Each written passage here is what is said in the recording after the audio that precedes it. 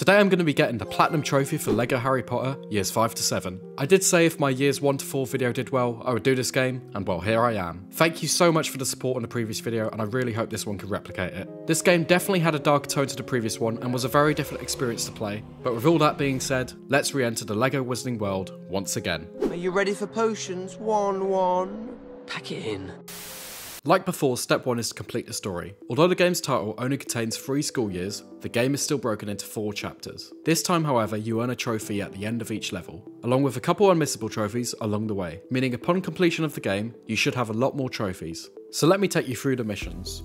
The Order of the Phoenix. There's this really cool flying opening to the game, and Harry appears in front of the Ministry to answer for using magic outside of Hogwarts. Is that his real name? Surely that's not Dumbledore's real name. Well, apparently it is. It was after this mission I was able to enter cheats just like the previous game to multiply the amount of studs I gained. This just saves time on any extra grinding. We travel back to Hogwarts and navigate through the snowy Hogsmeade, which takes us to a bar where we help our classmates. The students are taught dueling, which is a new feature for this game, and it pops up throughout quite a few times. Harry gets a smooch from Cho Chang, Yeah, boy. and then completes some flashbacks with Professor Snape for another trophy. At Christmas, we complete some random tasks with Sirius Black, and we learn that Bellatrix has escaped from Azkaban. Umbridge is taken away with the help of Grap, our friendly troll companion. Honestly, apart from her being annoying in the film, I can't really remember why this happens. I need to brush up on my Order of the Phoenix knowledge. But anyway, moving on. We run into some unfriendly faces in the Ministry. There's a duel with Bellatrix, which will come back for 2 trophies later. Sirius unfortunately departs us. And then Voldemort returns once again with a bloody dragon. After Voldemort does a runner, we're rewarded with a trophy for completing the level, completing the Order of the Phoenix, and our first miscellaneous trophy. Nuts and Vaults. Collect 1 billion studs. I thought I would have hit that as well. So with the Order of the Phoenix done, we're moving on to the Half-Blood Prince. And man, do I have some bad things to say about this one. It starts okay enough in the Weasley Emporium, but there's not really anything of note that happens in this first level. And the same can be said for the next few levels. I really just didn't like these sets of levels, and I'm not a big fan of the film either. What is this level? Why am I pouring a pint and clearing tables for? The next mission involves us organising a party of some sorts, I think. And then I shit you not, we were doing laundry. Stop making me do housework in a LEGO game. Like, why am I washing shit and why am I cleaning a kitchen? Like, oh god, I hate this film. I hate this film so much. Luckily, the second half of this mission is slightly less monotonous. By the next mission, after fighting Draco in a toilet, and then doing meaningless puzzles, I was really not happy with the game at this point. This film is so bad, even in LEGO games. Like, what am I doing? Another boring level later, and we were finally at the end. This is probably the only good mission, as we force Dumbledore to drink some dodgy water, and then spoiler alert, Snape sends him over the edge. Eventually, this means the level is completed, and we earn a trophy for completing the level and the year. Dumbledore's demise, and we should get I Am the Half-Blood Prince, complete year 6. That year fucking sucked. Moving on to a slightly better note, we're on to the Deathly Hallows Part 1. This year was immediately so much better as the story actually moves along somewhere. The first level involves us turning everyone into a variant of Harry Potter for his protection. And it is during this level we earned an unmissable miscellaneous trophy for using the Deluminator. The Deluminator is an item which is specific to Ron's character. Bellatrix pops out of a cake and we earn a trophy. That was so much better than all the Half-Blood Prince levels already. And immediately after this cutscene, whilst looking at my phone, I earned another unmissable trophy for completing all lessons. In the next level, Harry and Ron infiltrate the Ministry using a Polyjuice potion, which disguises themselves as Albert and Reg. And after taking revenge on Umbridge and escaping, we complete the mission.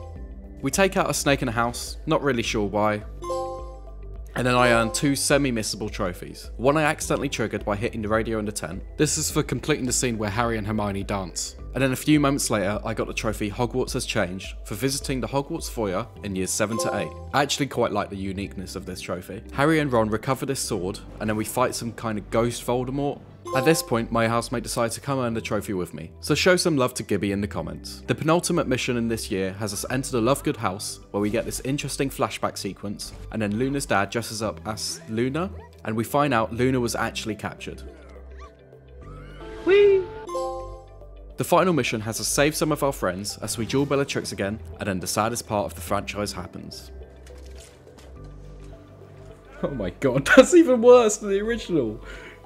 What is that? Oh, no, not Dobby. They did him so dirty. Here lies a free elf, and to be continued, year 7. How much better is that than the Half-Blood Prince, right? Okay, we're finally onto the Deathly Hallows Part 2. We've hit the end of the franchise, and these are some of my favourite levels in the game. So we break into Gringotts with Hermione disguised as Bellatrix, and there's this cool minecart section before taming a dragon and escaping. We return to Hogwarts, and everyone is happy to see us, except of course Snape, Potter, who we have a duel with before completing that level.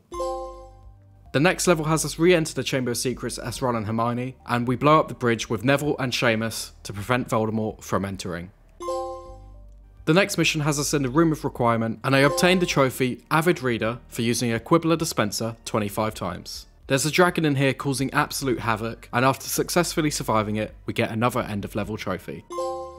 The next level has us waterboard Professor Snape. Yeah, that does seem a little bit much. And then it's the final level. There's a cutscene where we learn Snape was good all along, and then Harry Potter confronts Voldemort as part of his plan. Harry Potter is dead! We get the Voldemort character token here, which is useful for the 100% cleanup, and then Lord Voldemort is destroyed once and for all, and that is the end of the story. Voldemort's demise, and we should get complete year 8. All was well, complete year 8. That's the end of the story. After getting those trophies, we fast forward to see Harry and co all grown up. So with the main game complete, I decide to knock out the bonus level, which has its own trophy tied to it, titled Collector's Dream. Okay, so we've made the door, similar to the end of the first game where we get Lord Voldemort, but obviously we can do this just after beating the story. In years 1 to 4, there were 10 bonus levels and 4 builder levels that I really didn't have fun with. But nothing, and I mean nothing, on that game compares to how dogshitly designed this one was. It must have taken nearly an hour to complete, and by the end, I was fuming. Please, please let that be enough. Oh, thank God for that.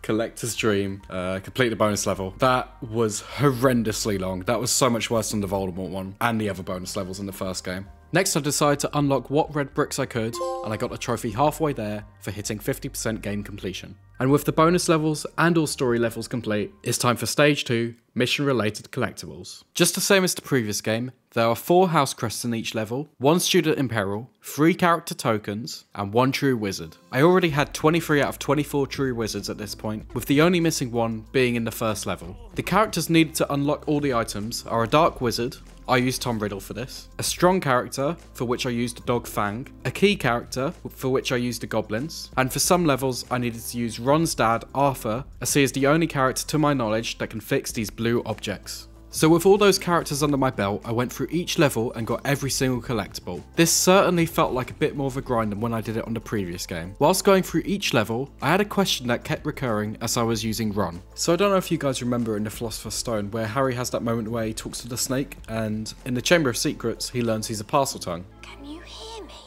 Now, they say this is like a really unique ability, right? And Tom Riddle can do it, and Harry can do it, and obviously a few others. But I'm really confused as to where Ron, in between years 1 to 4 and in 5 to 7, learned Parseltongue. It doesn't really make a lot of sense to me. If any Harry Potter fans can comment below where that came from, let me know. Eventually, after 2 days of running around on these same missions and getting every collectible, I reached the end and got my last one. So I'm on 64.5%, I haven't unlocked all the characters yet. I'm on 149 out of 200 gold bricks, so I'm going to run around the castle again. Hopefully this is a bit quicker than last time. And then we're basically there for the 100%. And that brings us to stage 3, free play collectibles.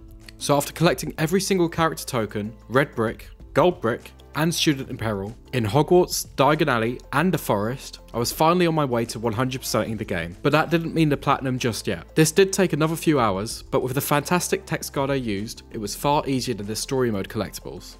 Whilst getting these collectibles, I earned one of the few miscellaneous trophies available.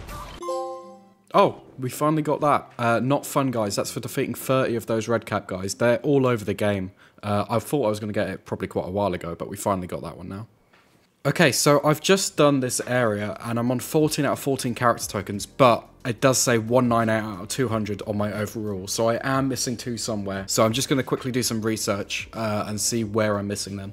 Okay, and I did just completely miss going into this room the first time around, so all I need to do is open this bookshelf, and there he is, Argus Filch. So that now is 200 out of 200 and 100% on everything. I just need to go buy everything. Okay, so firstly, I'm going to buy all the missing red bricks. I don't think there's too many of them, to be fair. That should have bumped up our percentage a little bit more. We're now on 74.4%, and the main bulk of it will come from the character tokens now. I started buying every single character, and we popped an abundance of trophies in a row. Finally, after hours of playing with none popping. Weird DA for unlocking all members of Dumbledore's army. Tall Order for unlocking all Order of the Phoenix character variants. Pajama Drama for unlocking every character's pajama variant. A Minifig's Best Friend for unlocking every character with a pet. Witch for unlocking all witch characters. And finally, Dark Times Ahead for all dark wizards. Wow, that was quite a mouthful, wasn't it? And we are on 99.9%, so all I need to do now is buy one of these last ghost characters, Professor Binns, and we back out. But I am the chosen one, complete the game to 100%. Now don't go anywhere, there's a few more things to get. And finally, we're onto the short and sweet stage, miscellaneous cleanup. So for this trophy I need to use a Weasley box with each Weasley, and I've got 3 characters here that I don't think I would have used, which is Bill, Charlie and Percy.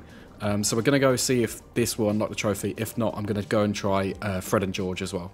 Okay, so here I have Ginny, Fred and George, and let's try it with these 3 now. Weasley does it. That's the first one. I guess it was one of them, Fred or George. I'm not sure which one I'm using at the moment, but use a Weasley box with every Weasley. The next trophy required me to change between every variant of Harry and kill him with Lord Voldemort. Okay, and so if I've done this correctly, this should be the last Harry I need to defeat. And there it is. What if? Defeat every Harry freeplay variant as Lord Voldemort.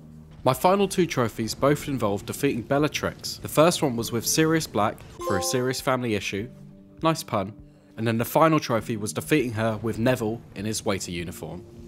And that'll be it. A dish best served cold. What a name. And of course, 10 points to Gryffindor. Harry Potter 5 to 7 is done.